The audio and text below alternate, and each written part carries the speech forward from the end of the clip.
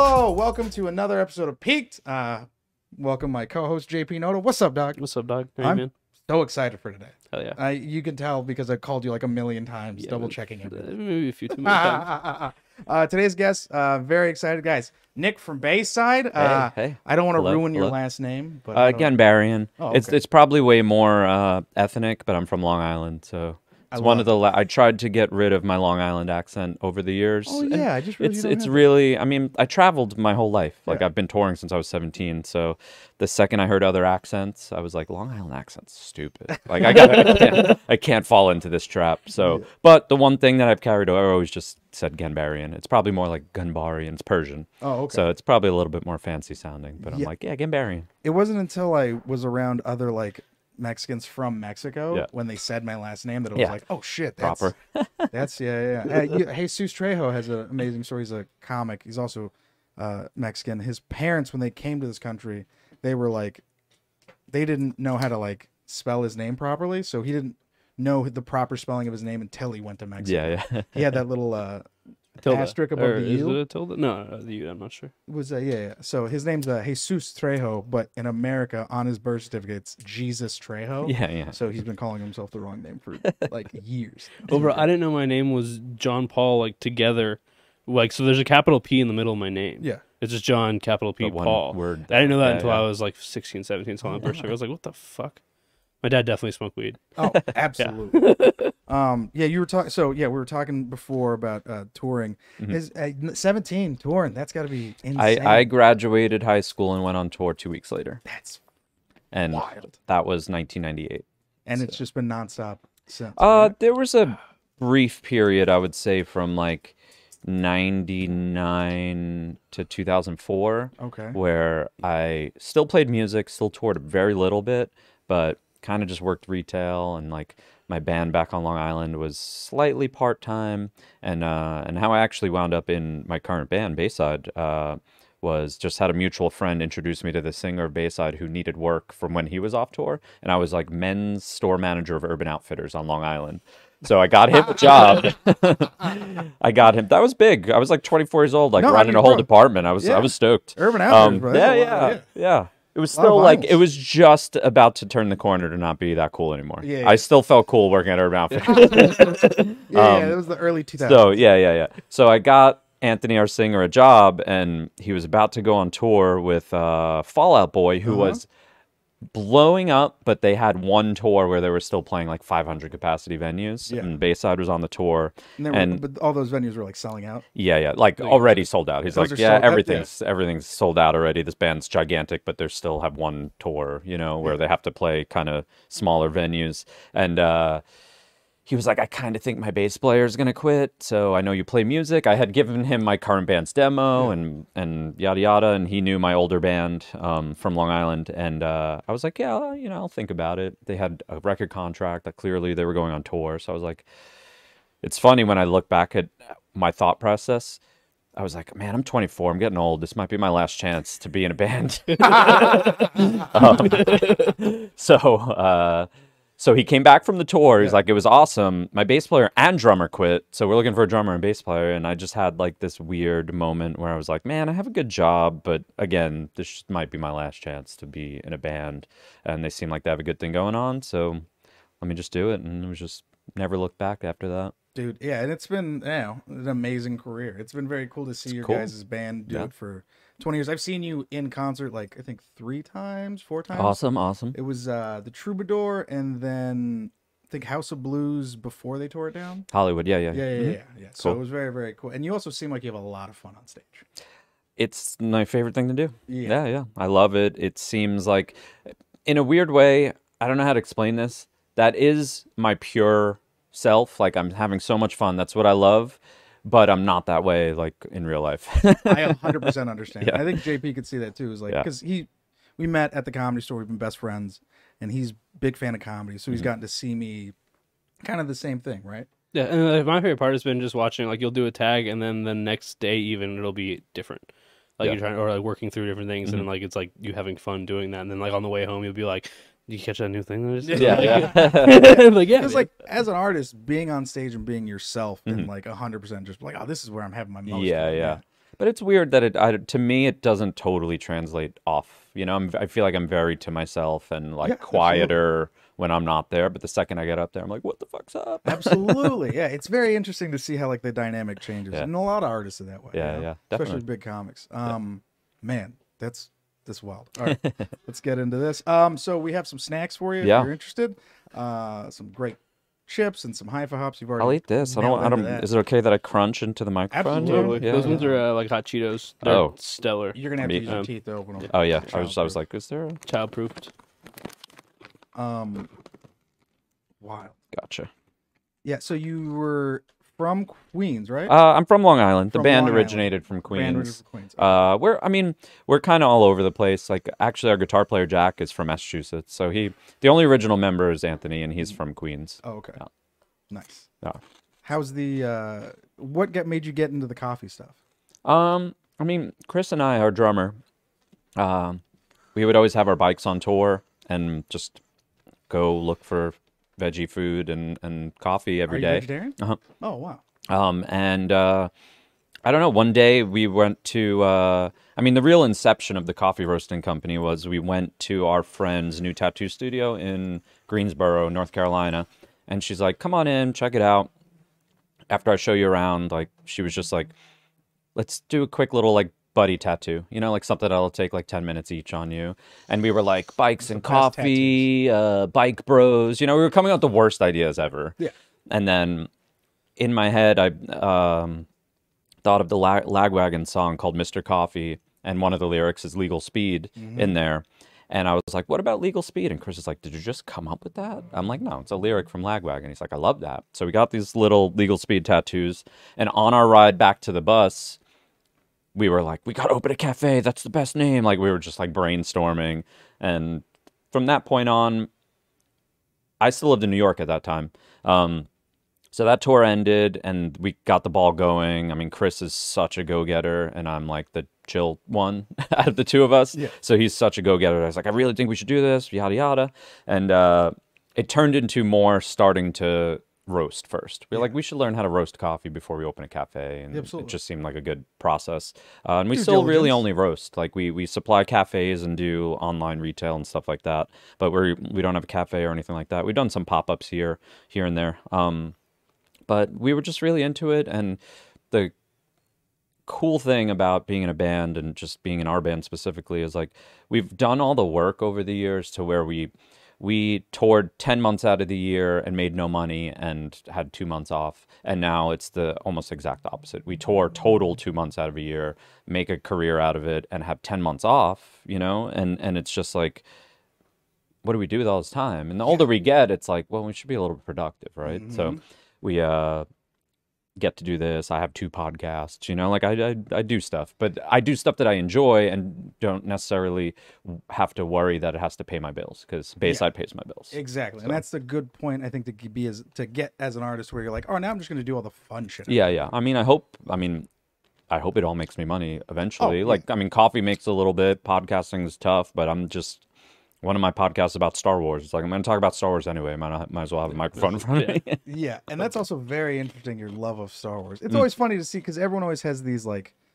images of what their, like, favorite bands or, like, people are, and then you find out they're huge Star Wars nerds, and you're like, what? This is amazing. It's funny because I kind of just think it's, like, total brainwashing. Like, I definitely have, my mother's told me stories, like, yeah, you would just stand in front of the TV and watch Star Wars. I'm like, I don't remember that. Like, so I have early memories. Yeah. I have early memories of, and it always had to do with like buying toys and playing with them. Yeah. So loved the movies, but to me it was just about the imagination and playing with toys and stuff. And yeah, I mean, but since before I had memories, apparently I liked it. So I'm like, oh, that sounds like brainwashing to me. Like it's just in my brain subconsciously. Did you ever? Because I remember when I think second or third episode came out, which, you know, I don't know how you feel about the first 3, but I've come around. My bad, the second 3. Yeah. My dad took me out of high school, or not high school. Took me out, called a sick day, and we stayed and camped out. To watch the movie. That's fun. Wild. Yeah, dude, it was absolutely. The I went. The only crazy story from the prequels were It's really not crazy. I don't know why I said that, but I went and saw Phantom Menace twice in a row, like bought tickets to 2 consecutive. So coming out of the first one, everyone's like, oh. And I'm like, well, I'm going to see it again, guys. Another one. Wait, let's give it a second. I'm going to go and check if Jar Jar Jar Jar Binks another sucks. chance. Let me go back in. Bro, I remember being a kid and being like, I love Jar Jar. And then Yeah. the older I got, I was like, oh man, I do not like Jar Jar. Yeah, Yeah. he was made to sell toys for No, sure. I've come around on all of them, and I do really appreciate the movies and the animated series. The Clone Wars made the prequels a lot better. Oh, absolutely. So I've really gotten into that, and I'm very healthy with my love of Star Wars. If something's not great, I'm like, it's not Do you great. have toys and stuff at the house? I have all my old like Kenner, like 1980s era stuff that is played with and like beat to shit at my parents' house in New York. Okay. I'm like, whatever you do, throw out anything. You're not throwing out these.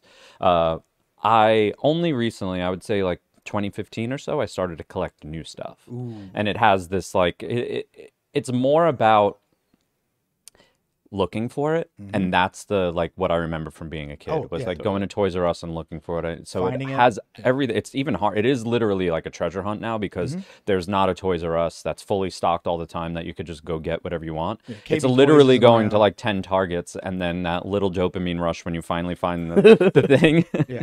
It's just like, oh, that's what I wanted, and then I buy it and they're like $22 now, and I'm like, well, now I have this. Well, now what? Yeah. Did you do you tell girls before they come over? Yeah, Oh, okay. Yeah. Like, by the way, But also, it's great now with the way everything is. I don't know if you've looked at Instagram lately, but there's girls who love Star Wars. Oh, totally. Yeah. Cosplayers, Star Wars. I mean, Yeah. it's definitely to me like enough of my personality where it's if they come across an Instagram account or something and they're interested, there's no way they don't know that I don't like Star Wars. Of course. Toy collecting, maybe they don't know, but I mean, whatever. Yeah, It's very healthy. Yeah, I feel like it's absolutely. becoming way more normalized too. Yeah, like yeah. especially in the last like year or two, everyone's looking for shit to do. Yeah, Yeah, totally. Collecting, bro. Yeah. Yeah, there's a girl dressed up as R2D2. It's like, that is my wife. Mm-hmm.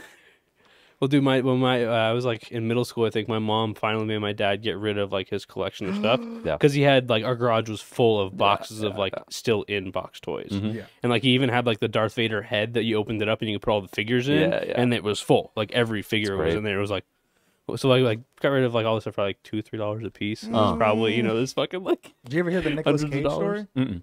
So Nick Cage was a huge collector. Apparently, he had like some of the first issues of like a lot of the most famous comics. comics, So like okay. Batman, like first appearance of like Spider-Man, like all these different things.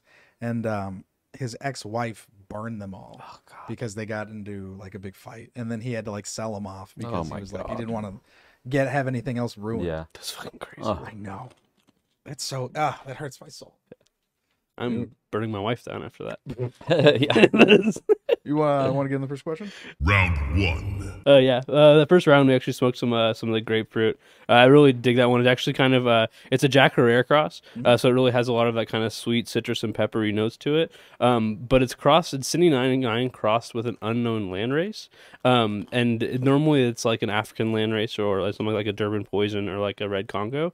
For me, it tastes a lot like a Red Congo. It has a really kind of funky, almost ammonia taste off rip, and then it becomes citrus orange. Like it's very weird. And then you have this like, you ever like drink the juice out of like the clementine cups, like your juice like the cups as a kid? That flavor sticks in your mouth. So it's like weird and funky and almost putrid off rip, and then it becomes like very sweet, like candy orange, and then that orange sits around in your mouth. It's wonderful. And that landrace in there and the Jack definitely makes it like very steely. You'll feel your eyes peel open. You'll feel kind of that instant euphoria kind of kick in.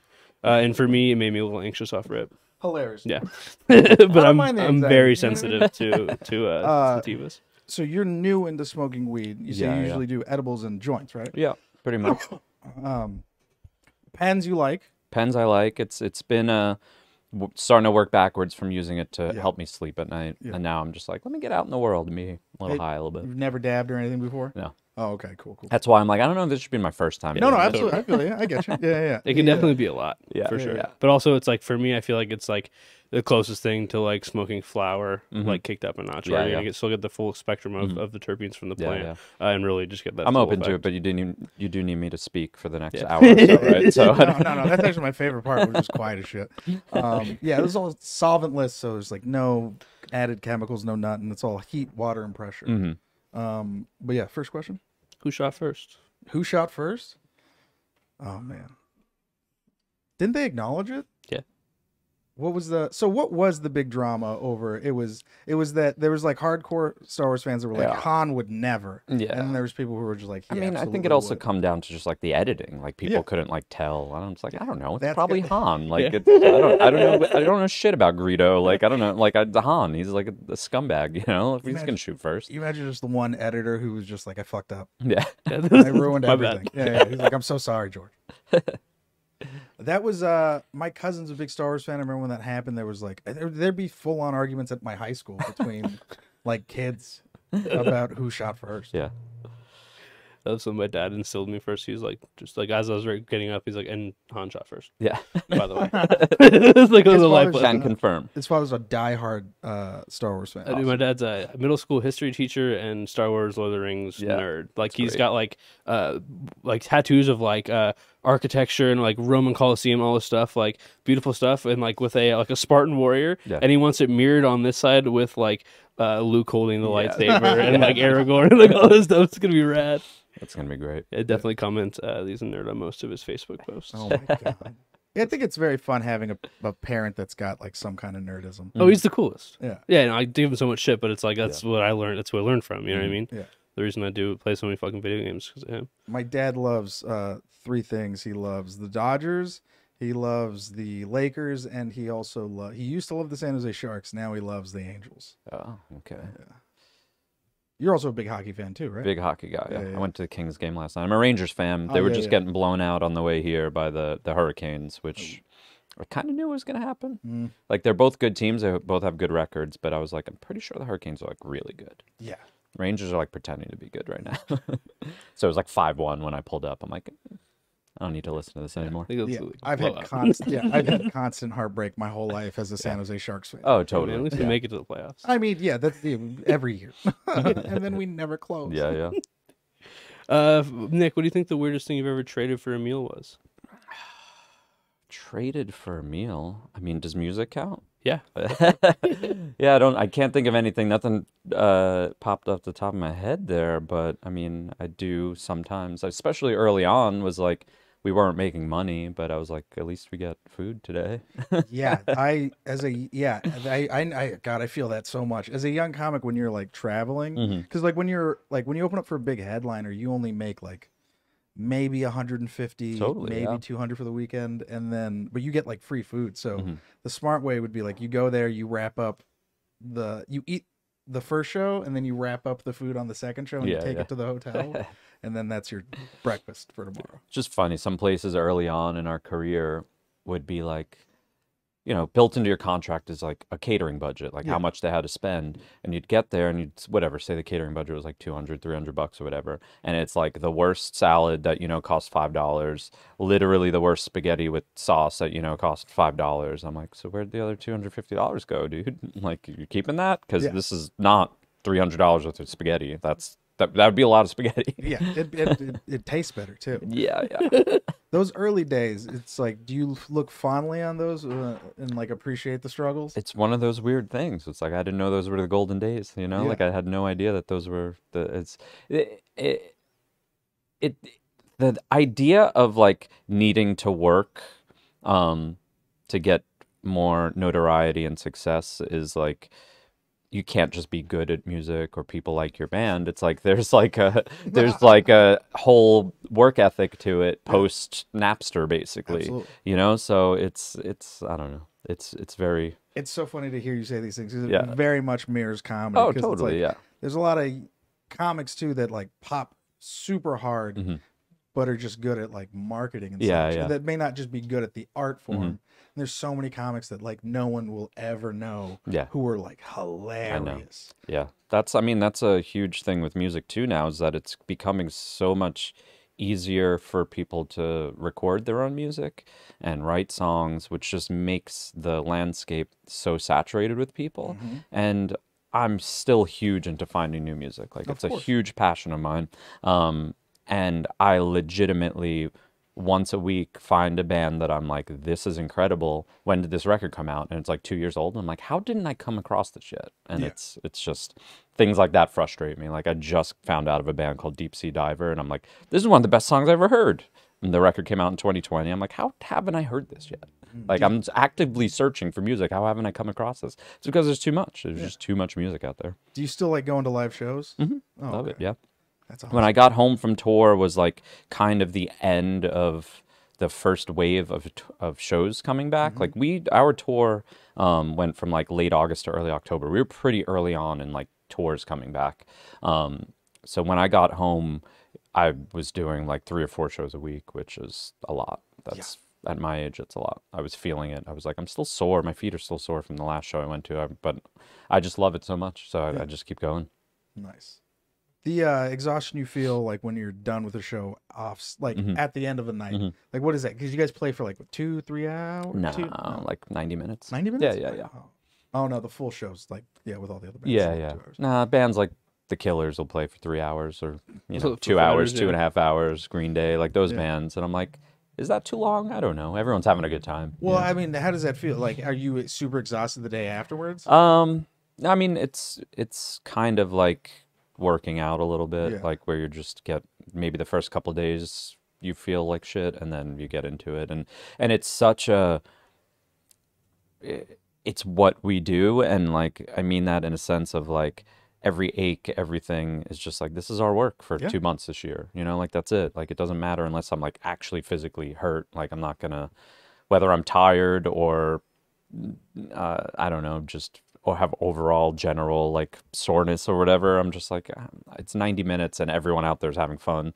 And I just always in my head, I'm like, people work their asses off, and part of their like salary they spent at a Bayside show. I'm like, I'm not gonna go out there and be like, oh, I'm tired tonight. It's like, it's like, nah, people pay money to see us, and like we mean a lot to people. So it's like, I'm gonna go out there and have fun. And it is, I mean, not every band is this way, but our career is definitely like a two-way street. Like, the more fun our crowd has, the more fun we have, and the show gets better. Like, that's just something that has happened over time. Like, we've always had to, the weird with our career, like the kind of unexpected awesome thing that has happened is like, we've always needed to get better. We never like had a big hit out of nowhere or like overnight success or anything like that. Like, we always had like the carrot dangling in front of us where we're like, we're writing better songs, we're becoming better musicians,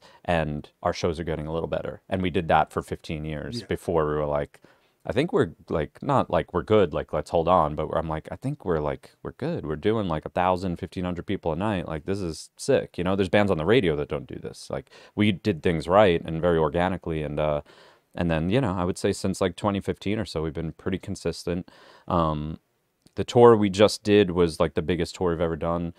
I think it's because, like I said, it was early on and like shows coming back after the pandemic.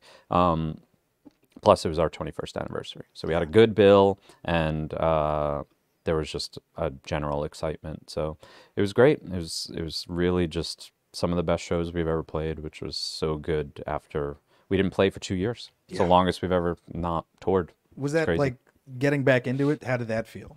Oddly, totally fine. Really? Yeah, Oh, yeah. wow. Had no, we only played one, we did one live stream during when everything was like touring was done.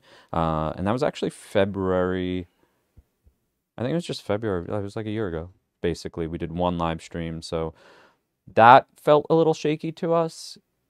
And then I watched the live stream, like, it sounds fine. Like, I don't think it's like our best work, but it sounds fine. It sounded way worse while we were playing. I was like, oh. that feeling of being like, yeah. You get that hotness on the back of your neck. Yeah, totally. But I mean, we put out a record in 2019, and our fans really loved it, and Colts, right? yeah, Interrobang it was called. Yeah, Interrobang, sorry. 2019.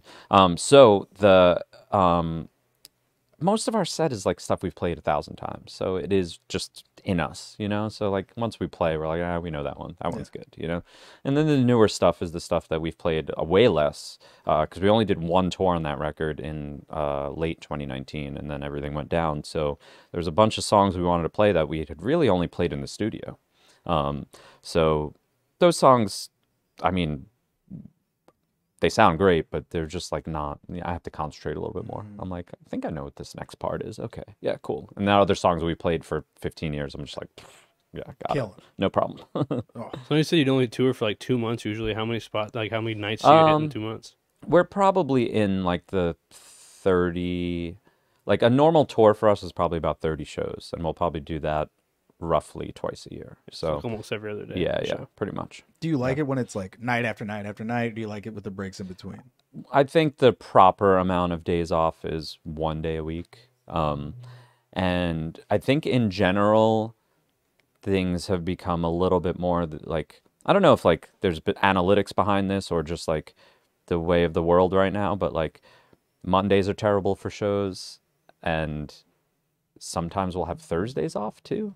So it's like those two shows might just be like weird days of the week for people to go to shows. Not that we couldn't, that it wouldn't be fine, but if we're gonna schedule days off before, you know, while our booking agent is doing the routing, he's like, Mondays generally suck, you know, especially if like where we would have to play because of the routing is like not a major city, like it's gonna extra suck that day. You like Hickory, North Carolina? Yeah. I don't think you want to play there on a Monday. Yeah. Oh man, it's so wild to see. Yeah, the similarities between comedy and like the music and the traveling and stuff. Yeah. It's like the big guys, they'll do arenas, then they'll have like 2 days off, and they'll do like theater. Yeah. Yeah, that's very, very John. It's entertaining to me. You were talking about getting stoned. It was before we got on camera, but you were talking about a story of when you got too stoned on stage. So it was 2009 Warped Tour. And at that point, I was 19. No. At that point in my life, still lived on Long Island, and the small handful of times that I still hadn't smoked anything at that point in my life, was just doing like homemade edibles that someone else made, you know? So Wild West. Moonshine? Yeah. The Wild West, plus I had no control over myself then with that. I had no idea how I was going to feel or whatever. So I had some instances where I was just like at my friend's house, like face down on the floor, like, how do I lay down more? You know, like, like legitimate, like, I cannot rest enough. I'm so sleepy, and like, you know, there's full body awesomeness. But I started to get more adventurous a little bit. So we had Warped Tour will be weird because you'll randomly have like 2 days off in a row somewhere. So we were in the Pacific Northwest. We were in outside Portland, I want to say, and we had like a Monday, Tuesday off. So at that point, I'm like, yeah, I've done edibles before. Let's do this, like whatever. So we had a friend hook us up with someone in Portland who basically dropped off a Tupperware this big. And he's like, I hooked you guys up. There's like an ounce in every brownie. I'm even like God. Jack, our guitar player, who's more of the experienced drug guy, is like, dude, we give you like $200. There's not an ounce in every brownie, you know? Like we barely paid for these. But the story was, so we went to, since we had off, usually on tour, you'll watch a movie or something. And this was 2009. District 9 had just come out. Fuck yeah. Neil Blomkamp? Yeah. Blomkamp. I don't remember his last name. He was supposed to do the Halo movie. Yeah. Well, he was supposed to do the Halo movie, and that actually leads into why some of the gear in District 9 looks like that, because it is like stuff that they didn't use because the Halo movie, I guess, didn't happen. Yeah. Right? Yeah. Okay, so a lot of the guns and stuff like that are weird, like Halo-esque guns. Yeah. So we all go to the mall food court, the movie theaters in the mall, and I'll eat these brownies, and we're like, all right, let's go in. So I feel like I bought a treat or whatever. We go sit down, we're watching the coming attractions, and 15 minutes go by before the movie even starts. Like the coming attractions are still on, and we all start to be like, "Yo, what the fuck?" Like, we just ate. Like, nothing hits in 15 minutes. We're all just like, "What the fuck is going on?" Maybe Like, there was an yeah, outfit. yeah, Oh, no. yeah. So Danger is coming. yeah. So I equated almost to the way I was feeling already 15 minutes after eating it to I had more experience being drunk, and I'm like, I gotta go get a water, you know, like I gotta. So I go to concessions, get a water, go to the bathroom because I'm just like, I don't know what's going on, and let me just pee real quick. I open the door to go back into the theater, and it looks like the Greek. It's just like 1,000 rows, and I'm just like, I don't know where they are. I'm just like so high that I'm just like, I don't know. Somehow I sat right down next to our buddy Jack, who I said definitely has more experience with it. So there we are watching District 9. It's high or not, it's one of the most unique, weird movies of all time. Absolutely.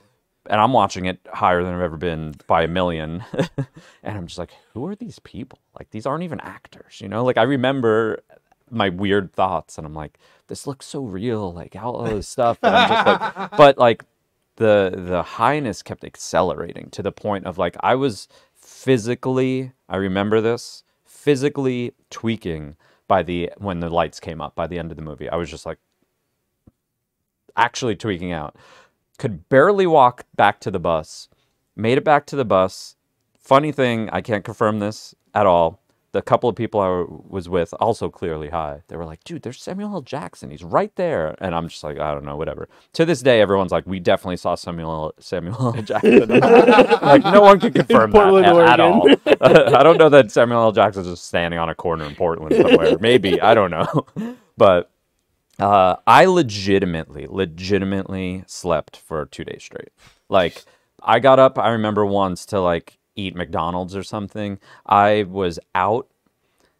So that was Monday afternoon. I was completely out until we had shows again starting Wednesday.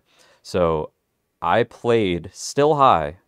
This is why, like, maybe there was an ounce in each one. I don't know. I was still high Wednesday. I was still high Thursday. Friday, was the last time my poop smelled like weed.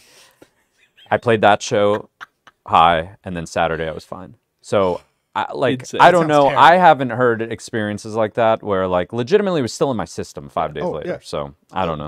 Those homemade edibles are so. My friend, Yeah. same thing. Hit her for like 2 days.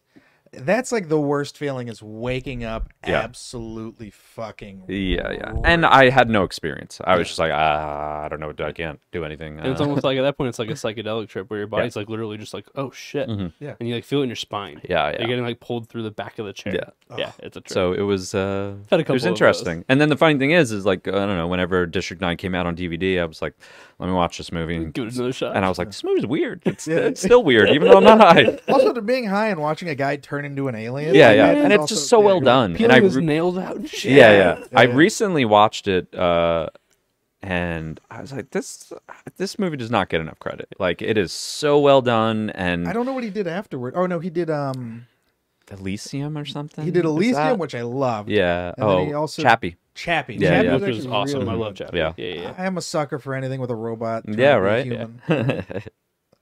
And Deanne Wood. Yeah. Yeah, Diane Wood. Yeah. Diane Wood, my bad. Round 2. So this round we'll be smoking on some grapes and cream. It's a classic. We've had it a few times. It's a grape pie and cookies and cream. For me, it's all the grape pie in this one. It's like sweet white grape flavored, almost very candied like the last one. And then after you kind of exhale, you'll definitely get more of that white grape. The cookies in that really just kind of adds like a creaminess and like a thickness to the smoke. It's kind of like more of a mouthfeel than anything, I would say, because that grape pie is just so dominant.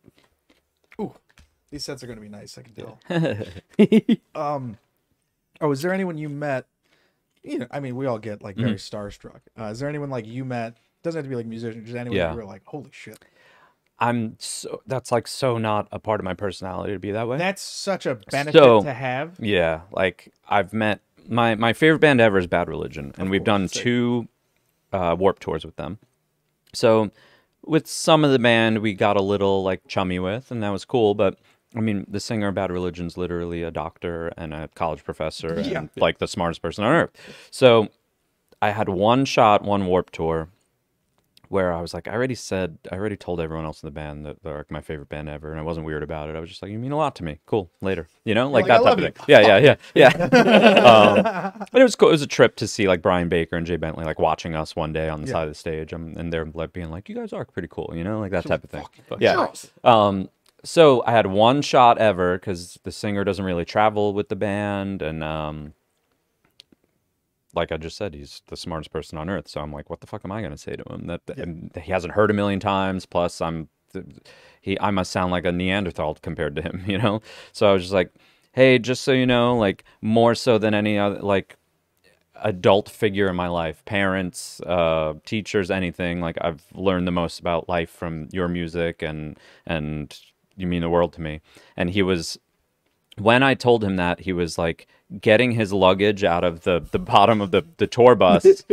And Warped tour buses are like stacked on each other, you know, like they're just like, so he was like, so how does it, his response to that was, so how does it feel to see like your biggest like positive influence in your life going through their underwear in this puddle of piss right here? And I'm like, I do the same thing. All right, see you later. You know? Like he made a funny joke, like wasn't like disinterested, but clearly like I'm busy. getting my luggage. Yeah. And I didn't tell him I was in a band on the show. Like I was just, I mean, maybe I did, I don't know, but I just literally could have been. I was like, I do the same exact thing, buddy. You're later too. Yeah. That's so fucking funny. I got to meet, Kiefer Sutherland. I don't know. Do you play video games? Are you a big video game fan? Not really.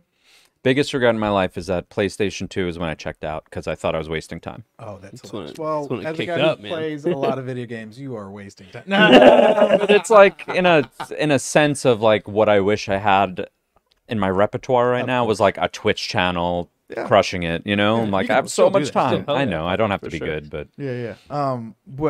So Kiefer Sutherland, great actor. He also randomly voiced Metal Gear Solid 5, Solid Snake. Okay. It was like the big thing they switched over, and I actually really love the series, and I actually loved all the work he did on it. He came to the store and was like walking around. Yeah, it was ridiculous because Sutherland like just pulls up and he's got like 2 chicks on his arm, just classic Kiefer, Yeah. And everyone's like, talking to him, talking about all these movies and stuff. And like, as he's leaving, I was like, hey man, I loved you in Metal Gear Solid. Yeah. And he like stopped and was like, yeah, all right. It is one of those things where in my mind, I'm like, there's probably like 5 people I would get a little nervous to say something to. And I'm like, what would be like the random thing to like, that would make them be like, oh, this guy's cool, like what would be the one thing that most people don't what like? Everyone fumbles on. Trying to be like, no, I'm different. Everyone like thinks they know the thing, and then they try it, and then it's like, shit. I've seen people like just. My wife, when she first met Joe Rogan, she was like, she's a big fan. She's got her master's in psychology. Yeah. So like, she likes when he talks about like psychology stuff, and she like met him, and she was like, hi, my name's she was like, my name's Hannah. I have a master's in psychology. He was like, cool. And then like that's all she could get out. And then I was like, all right. I had to like pick her up and was like, okay, we're gonna go outside. She was like, I froze. She was like, I don't know what happened. So what's the weirdest thing anyone's ever come up to you and said? Like trying to connect. Yeah. Hey, you want to come on a podcast? No. Yeah. What was Frank's text? What weirdest thing? I mean, I really, when we were coming up is when we had the more weird fans. Really? Yeah. That's really and funny. People do feel like, in general, people who don't realize that we're not just 4 normal people, which we are 4 normal people. People look at us sometimes. I'm like, we're not the killers, like that's always I'm like, like you're literally, I could see you shaking, and it's like, I don't know that anyone's like offered us anything besides like, you could come stay at our place, that happens all the type time of thing. And even to this day, it doesn't happen as much, but people like, if you need a place to stay, I'm like, yo, this isn't 20 years ago. Yeah. Like, we're Got a hotel room. good. Have you ever said yes? That bus is where I sleep, like, I don't need somewhere, which they're just trying to be nice, Of but course. I don't know, like, we have been such a, I don't want like a peculiar. Our band is only our band. Like I don't know anyone who's been like done the same thing, gone the same route that we've done, and it's great. It made us unique in a way, but like we really have never been, and this makes this hard to this day to talk to women when I'm dating because they think that like it's just like you're in a band, you do whatever you want, right? Chicks, man. I'm like, yo, I'm not in Motley Crue in 1980, you know, like or whatever, 88, you know. I'm like, I literally am a normal person who gets to play music for a living. Yeah, dude. Motley Crue. I'm going on tour, barely I drink more when I'm not on tour. Like I don't know. So it's just a bizarre atmosphere that we've created to the point of like.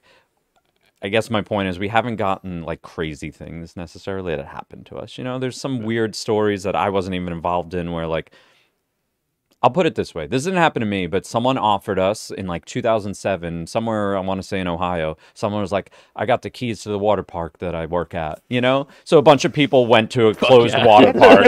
You know, I didn't go for whatever reason, but like, that stuff doesn't really happen that often, you know, but that's one of the crazier ones. And it's just like, that's pretty cool. Yeah, exactly. I don't remember why I didn't go, but probably just didn't want to get arrested. Yeah. Like, not good. This is why you don't say no to people when they're like, hey, do you want to come back to my place? Because I did. So I was in like, like South Dakota or some shit opening for Pauly Shore. And, you know, the show ends. Pauly goes back to Pauly Shore story. Oh my god! Oh my god! I can't wait. This is what this is the whole podcast. This is great. Let me tell you about opening for him. So we opened for him, and you know, usually like if you open for him, everyone just goes back to the hotel, and everyone goes to sleep. And I'm like one of those people where it's like I didn't travel a lot, so anyone that meets me after the show, I'm like, yeah, let's go fucking hang out because I don't want to go back. And I said yes, and this is why I stopped saying yes, because I ended up like, they were like, oh yeah, we live like off the road.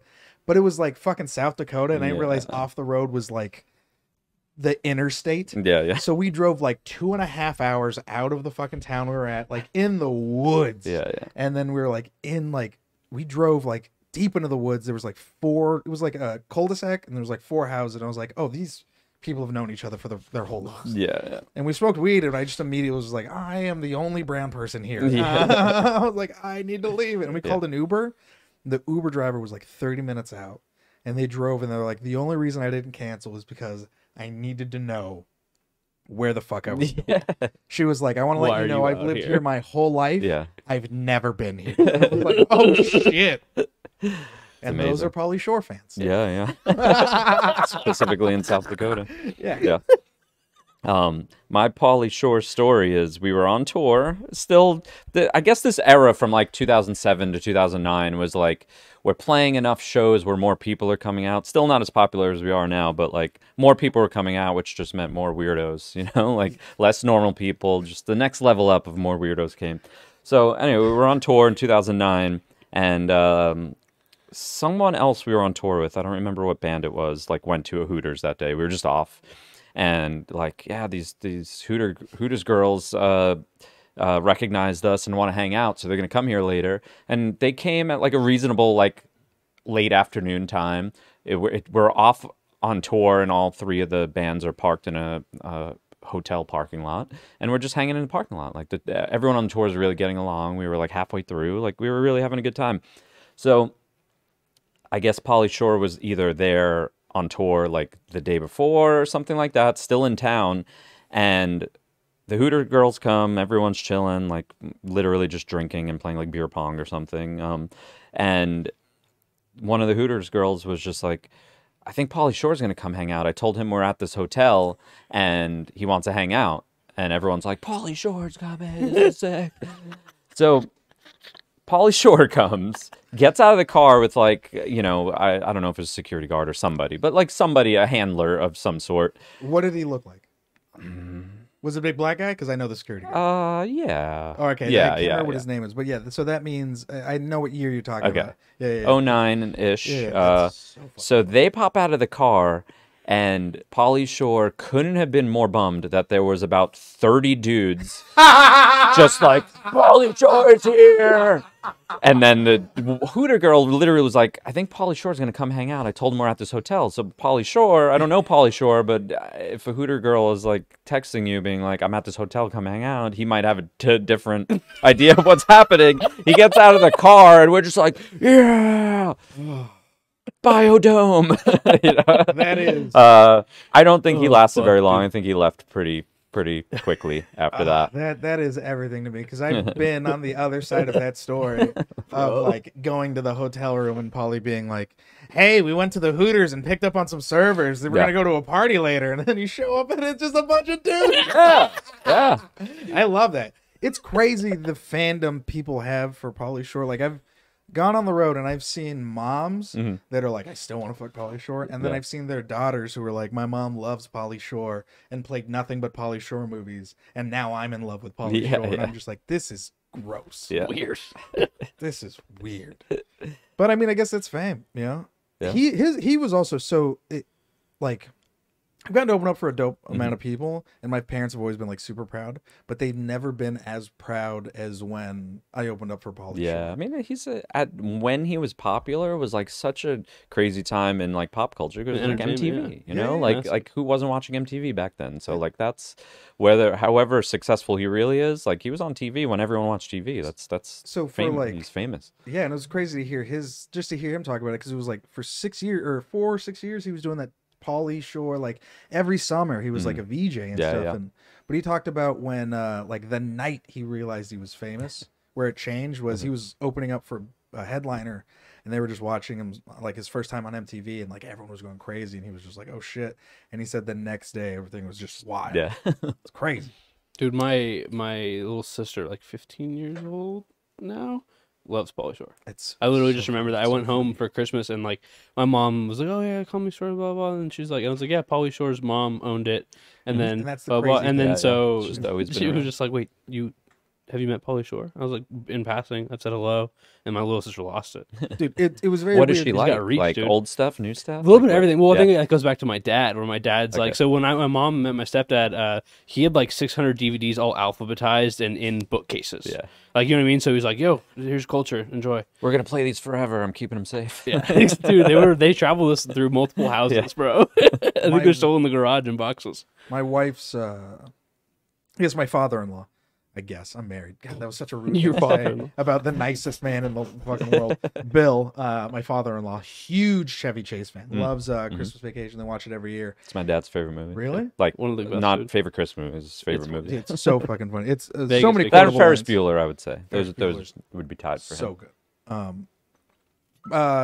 His Chevy Chase's daughter works as a coworker of mine at the store, and it was just so funny. He came and like I got to meet him and stuff, but you know, again, I'm gonna get my father-in-law an autograph from fucking Chevy Chase, and I'm just like, yeah, my house. I'm gonna get the house in the will. No, but yeah, it's just guys like that. Those old school guys is very very cool to see. It's so wild to see Pauly Shore be like a dude. I never thought this be a guy that I'd see all. I've seen that dude fucking take his shirt off, you know. Yeah. Because you're opening for him, you're like, put a tank top on. Yeah. bro. You smelled his farts. I have. Yeah. God, you know, so much fun. Just the you really get to see the real person they are.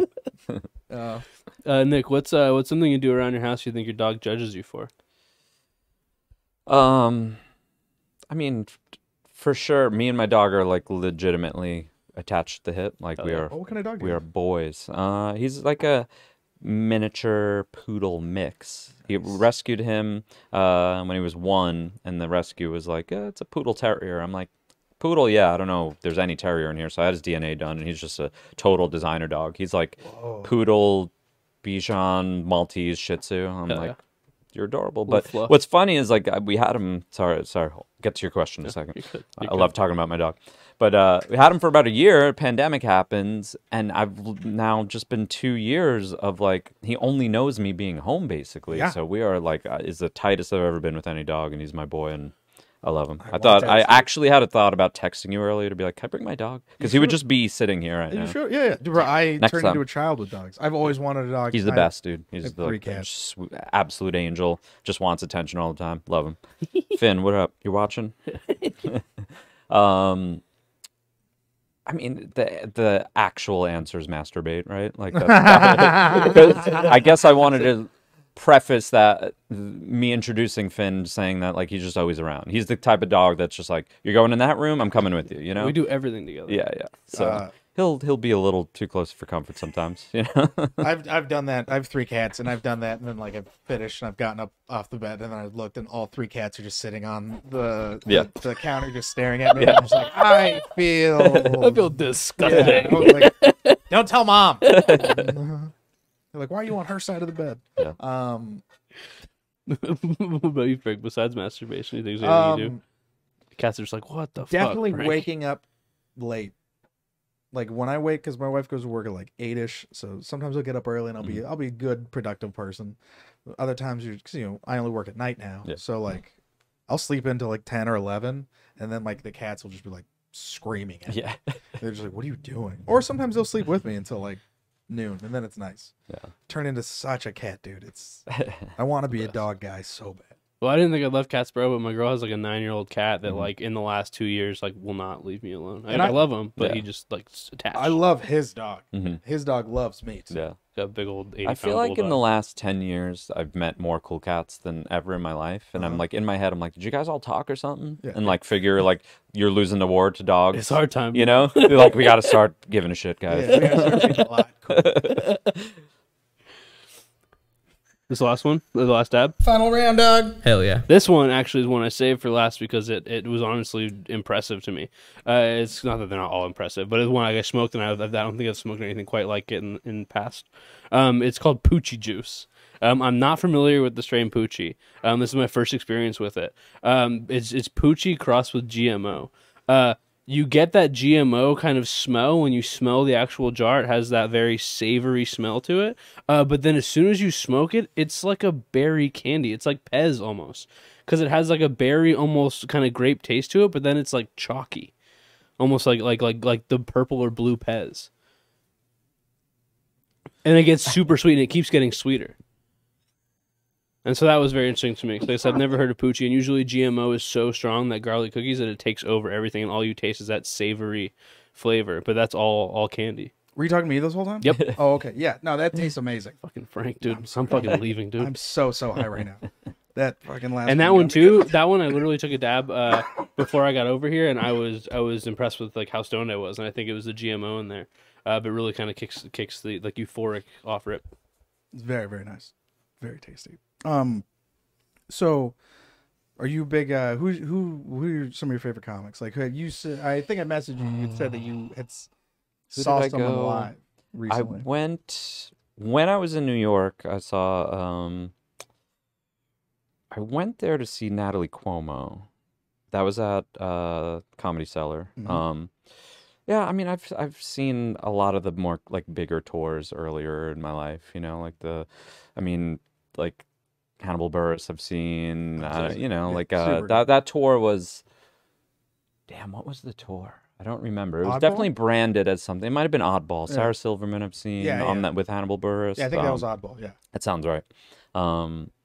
So yeah, I mean, it's just I've gotten definitely more into. I mean, I've always loved comedy. I grew up on Saturday Night Live and stuff like that. Like that was just I always New York. Like I just loved staying up late on Saturdays, which turned into me wanting to stay up to watch Conan all week, and that's definitely all my brand of comedy. So I don't know, like.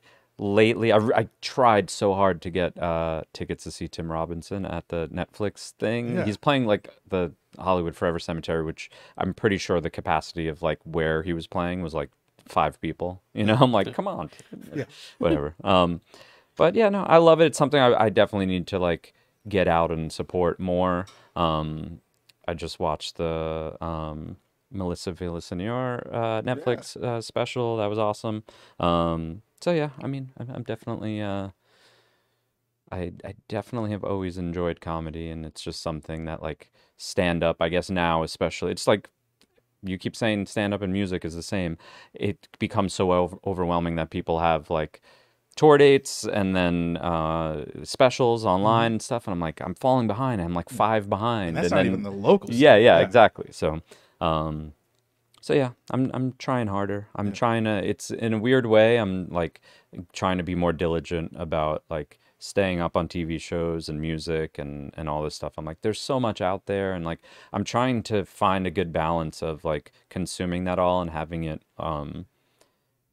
like kind of stay with me, because I can consume a million things, and if none of it is like sticks with me, then what's the point, you know? Exactly. So I'm like, I'm trying to spend and figure out what the sweet spot is of like consuming a bunch of stuff that I could give time to and just take it all in. So maybe I'll start doing drugs and stay up for 24 hours a day, and it's the only way I could do more, right? Yeah. Just do a bunch of edibles and start watching a lot more stuff. Yeah, Melissa Villasenor came up at the Comedy Store, actually. Nice. Yeah. And then the New York comedy scene, I've always loved. I was there for like 1 year for a festival, and it was like, I went to every club I could. Yeah. Because, you know, the Cellar's beautiful. Just Caroline's is dope. Been to Caroline's a couple times. Who did I see there? I feel like I've seen different time. Obviously, I've seen Louis C.K. there probably. Oh, I gotta. Yeah, I love Lou. Lou is one of my favorites. I've seen him a Obviously, bunch. Yeah. Yeah. It's funny that you bring that up, because I actually have a great story that actually is a little bit kind of like yours. So working at the store, I used to, you know, you work at the store, you get to meet everybody, blah blah blah. Louis popped in, and I won like my first TV thing, and it was a big deal to me, and all, you know, all this bullshit. But his friend was on the same season I was, so I knew he watched it, and he was there for the first season. So he, like, you know, and he helped write and stuff. So I had always like wanted to talk to him about it, you know what I mean, and be like, hey, you know, like, you like this thing, you know, I won this thing, blah blah blah.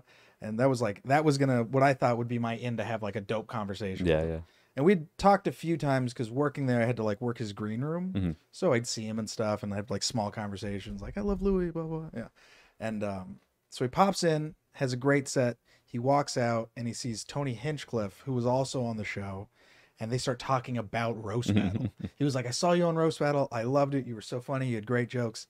And I was like, this is my moment to fucking talk to him. And I was like, hey man, I actually won season 2 of Roast Battle. And he looks at me and he goes, "Aw, thanks, dude." And then like walks away. And then I was like, huh! And all, like, everyone there knew what I was trying to do, and they just let me fucking drown.